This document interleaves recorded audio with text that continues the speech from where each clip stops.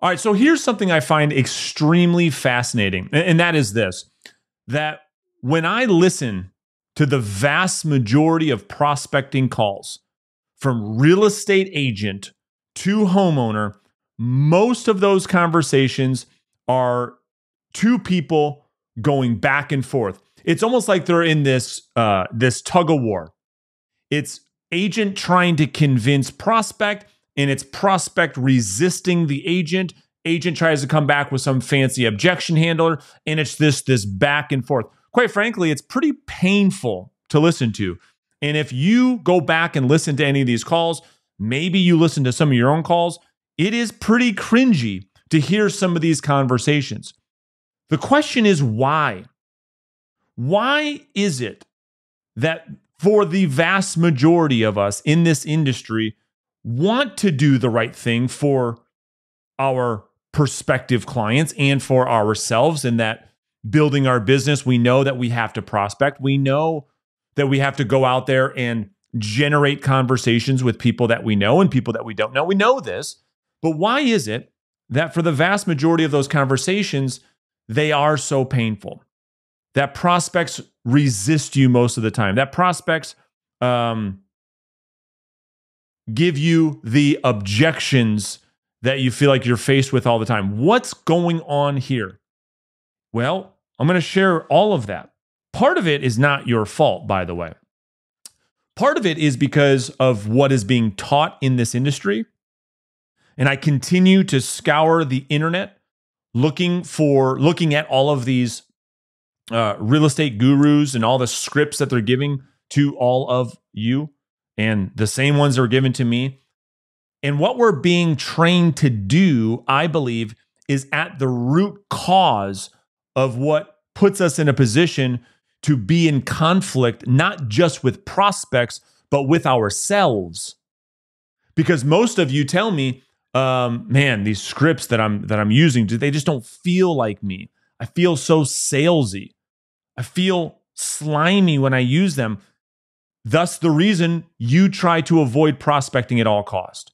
Okay, there's two concepts that you have to really, really understand so that you know what's going on here. And then I'm going to break down the types of questions that you're asking that are hurting you, that are not helping you further the conversation, not helping you get more appointments, not helping you get more listings, not helping you acquire more clients, but it's doing the opposite. And so we'll break those questions down in just a second. But before we do that, we have to break down two concepts. Because here's the thing that I know.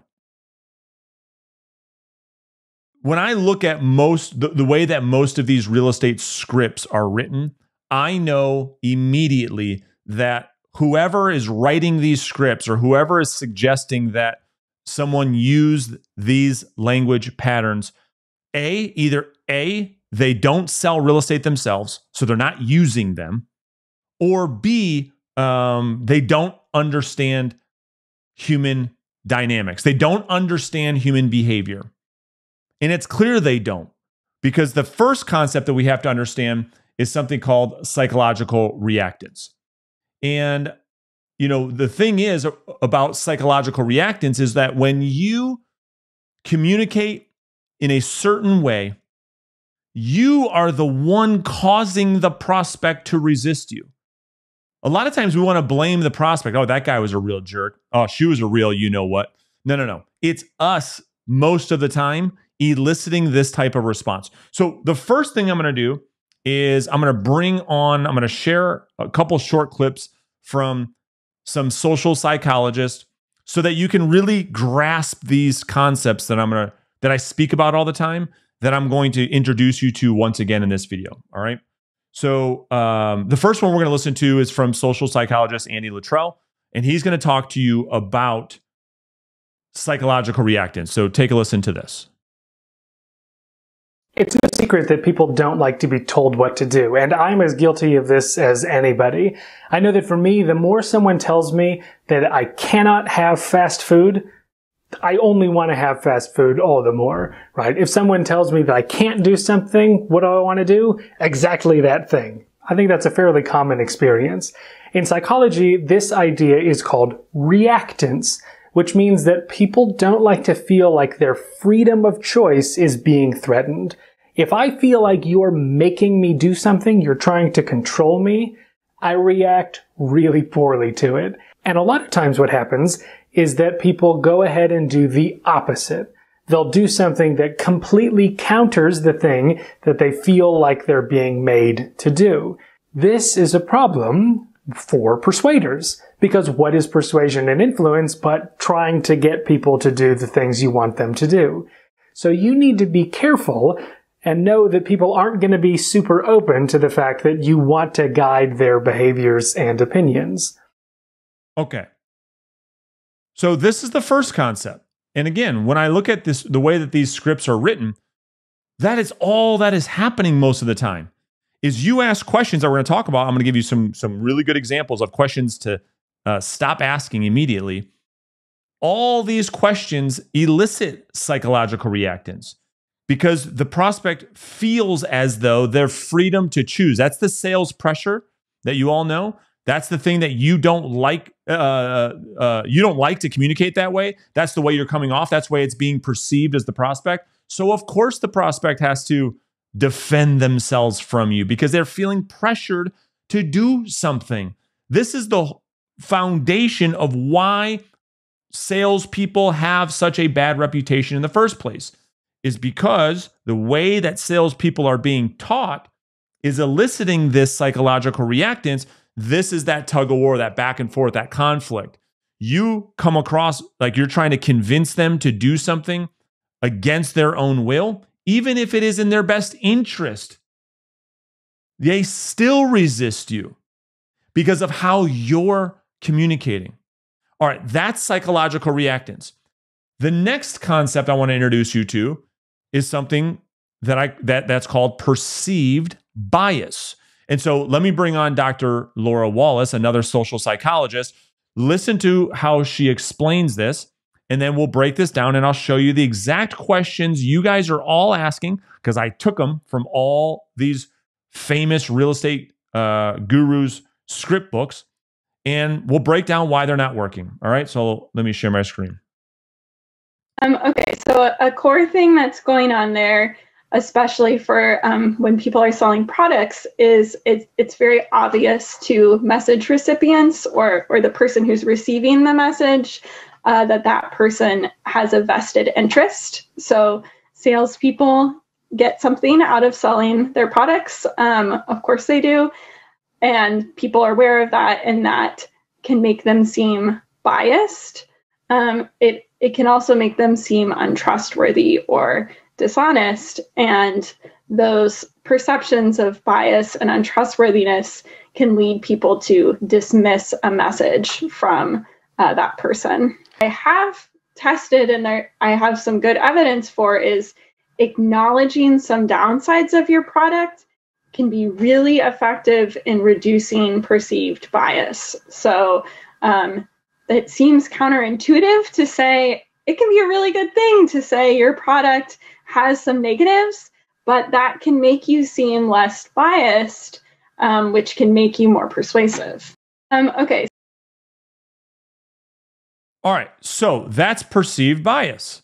And again, all these things, when I look at these scripts and the way they're written, and I know I get a little excited about this, but it's frustrating that a lot of you, when I listen to you prospect, it doesn't have to be that hard. It doesn't have to be you call prospect gets upset, they start to resist you, then you try to fight back, you try to use some objection handle that you learned from some other person, and that just makes things worse because you're eliciting more reactance and yet again more perceived bias. All right, so I'm going to probably break this into like a 2 or 3 part series.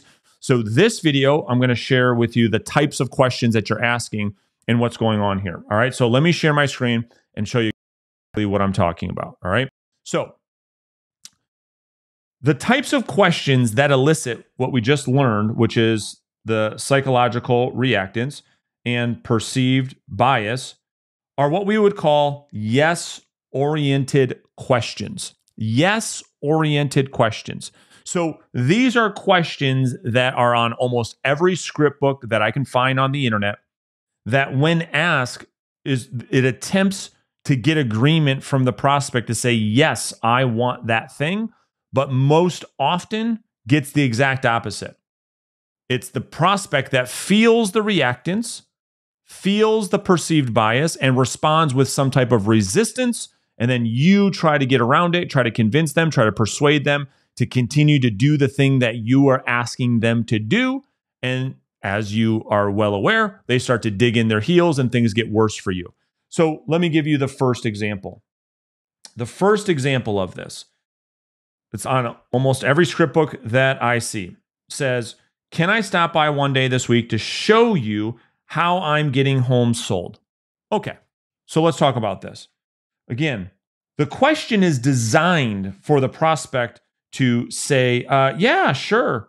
Like they were just waiting around, hoping a realtor was going to call them and ask to come over to their house to show them what they do to get properties. Yeah, never going to happen.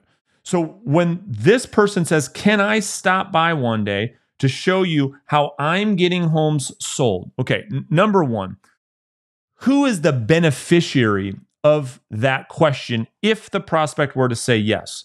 The prospects are not dumb. It's just like Dr. Laura Wallace was talking about. This question, the way that it gets perceived from the homeowner is that this is a commissioned salesperson calling me, wanting to come to my house so that they can list my property. Why? So that they can get a commission. This entire script is about one person. Who is it? It's all about the realtor. And that's how it lands. It lands with the prospect. It says, even if the prospect wants to sell their home, this is the problem with this type of language. Even if they wanted to sell their home, you elicit the reactance from the person because you're attempting to bulldoze your way to come over to their house. So they start to resist that. That's the reactance part, right? And then the other part of this, so I can show you how I'm getting homes sold. Well, the only reason why you want to show me how you're getting homes sold is so that what? Oh, so I can list my house with you so you can earn a commission. Ah, got it. No, I'm good. All set. Not interested. Take me off your list. Never call me back again, etc., etc., etc. That's why it elicits that type of response. Okay, well, let's look at the next example. Are you planning to interview other agents to get your home sold? Okay. Again, another popular question on most of these scripts that I see out there. And yet again, this question is designed to, is being asked and presented to benefit who? This is all about the realtor yet again. You call a prospect out of the blue and you ask them, hey, when are you planning to interview other agents to get your home sold? In other words, you might as well say, when can I come over so that you can give me some of your money? I mean, this is a concrete example of commission breath. That's how it lands with the prospect. The prospect is not going, most of the time, is not going to respond in your favor. That question is going to elicit reactance. They're going to push back on you because it's obvious what you're doing. It's so obvious what you're doing here that the prospect says, okay, this is just another needy, desperate, greedy realtor wanting to come over and pitch me on listing my house. Nope, I'm good. I'm not interested. No, I'm not. No, I'm not selling. Leave me alone. Stop calling me. Can you people stop calling me? That's what they tell you. Yeah. You guys know it's true. And it's because of this type of language. All right, let's do another one. Okay. Are you interested in selling your home? Okay. Even if the person was interested in selling their home, coming from a realtor, a commission salesperson, this person thinks to themselves, okay, I've got a choice to make here. If I say yes to this realtor, what do I think is going to happen? Well, they've already demonstrated that they're trying to persuade me to get a sale. So if I say, yes, I'm interested in selling my home, what do I think is going to happen next? Oh, that's right. They're going to be all over me to try to come over my house and sell me on why I should use them. And lo and behold, That is exactly what happens if they say yes to that question.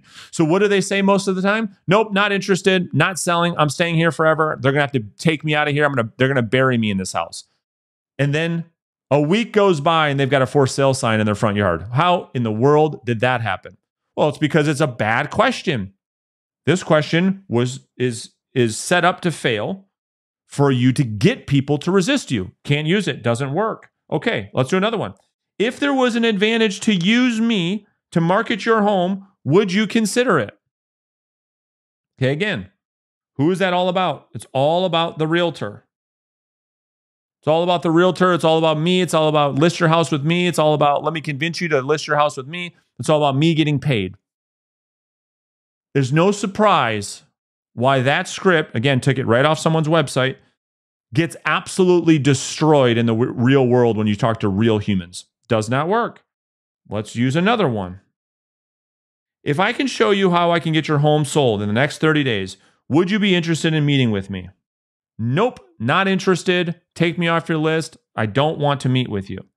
Because again, you're asking the question for the person to say yes. This is a yes-oriented question. And more times than not, it's not going to work. Now, yes, if you do enough of anything, certainly from time to time it will work. But for the vast majority of the time, you know this because you're probably using some of these scripts. You're getting just crushed on this. You know, as soon as you ask this question, you're asking for some type of an objection. You know it. And now you're like, crap, this is why I hate prospecting. This is why I avoid it every day. This is why I try to do all these shiny objects. This is why I try to chase all these marketing things. This is why I don't want to do this. It's not all your fault. You're asking bad questions. Okay, let me give you two more. Let's meet. Let's do this. Let's meet for 15 minutes so you can see what it will take to get your home sold. What would be better, Wednesday or Friday? Oh, so painful. The old forced choice close. Like prospects are that naive. It's almost insulting. I would call it gross. The forced choice close in 2024. You're going to do, you sly old fox, you're going to do the forced choice close. It's on almost every single script I've downloaded. It's on almost every single one. Like the prospects never heard that before. You guys, it's just insane. Lastly, all this BS. I sell more than this person. I sell more than anybody else. I just keep doing the same thing. We sell more properties like this than anybody else in the market. We have more listing market share than anybody else. We're number one. Blah, blah, blah, blah. Who talks like that? Somebody who has an incentive to give you some money, right? The only person who talks like that, what does it sound like they're doing? Why would somebody talk that way? Because they are giving you their reasons on why they think you should hire them and give them money. Well, what do we know about reactants? As soon as you feel pressured to do something and you have lost the freedom to choose and make your own decision, compliance drops dramatically. Even if the person wants to do what it is you're asking them to do, but because of how you're communicating, they are more motivated to do the opposite. And so these are the types of questions we have to stop asking. Now, all of you are saying, okay, you just spent the last 20 minutes, Brandon, telling us what not to do. What are you advising we should do in exchange? Well, that's where I'm going to make part 2 of this video. I'll release it later this week.